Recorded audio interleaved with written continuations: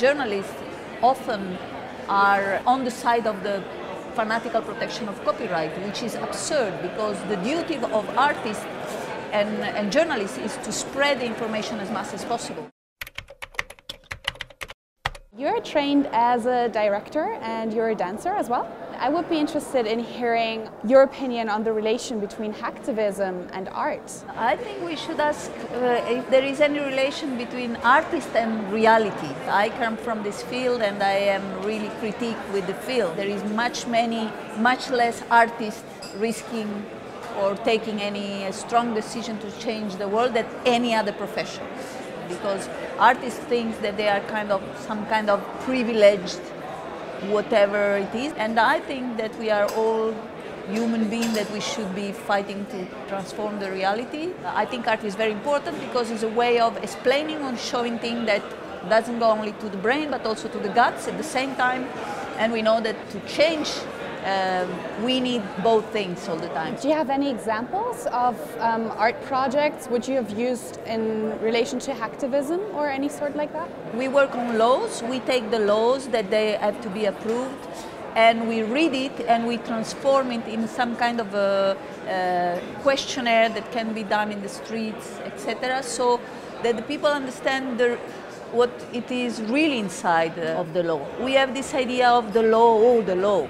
The law is just a piece of paper written by humans with a lot of mistakes and with a lot of things which are not logic, and that as citizens we have to know. Every year we do a festival, it's called Oscars, and it's a festival on the free culture, and again it's a bit of a funny festival that during 4 hours explain to the people copyleft is the future and sharing is the future, internet is the future.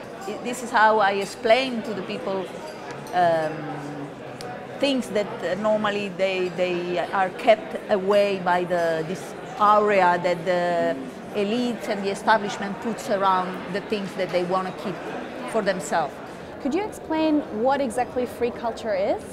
Free culture in this capitalistic surrounding we live in is the fact that we should share everything we want, and when there is some money generated, then this money that is generated should also be shared between all the actors of the item that generate this money. And I think it's something very simple. It's about sharing and being fair. And what would you say is the role of journalism here in promoting free culture? There is a fanatic lobby on copyright, and they are using artists and also journalists as an excuse with the story of the piracy and all this legend, which is absurd because the duty of artists and journalists is to spread the information as much as possible. We should be, as artists, as journalists, and in any case as citizens, on the front line in defending the access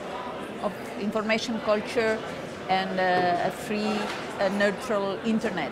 What would you say is the role of journalism in relation to your own projects? Because on the panel you spoke about how you were bringing bankers to jail and that there was not that much journalistic coverage on that. And how would you say this could be changed maybe? There is a huge coverage because we are putting in jail the main bankers and politicians in Spain. What there is no coverage at all is that it's us, but not, the importance is not that it's me. What the press doesn't say is that is normal people doing that.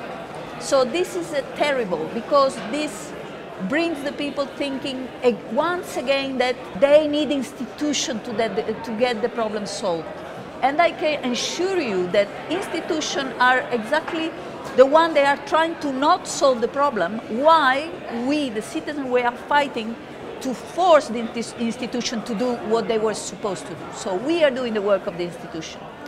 And this has to be known because I don't want to be an hero. I think this should be the normality. We should reply the model that citizens have to get organized to control their institution.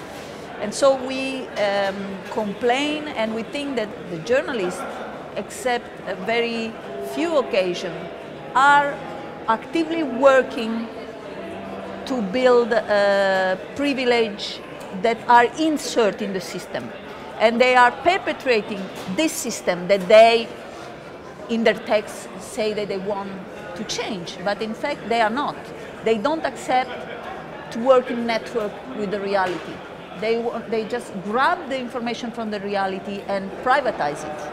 And we have to do the opposite way around. We have to share the information, and that everybody can use this information to do whatever it is it needs to be done.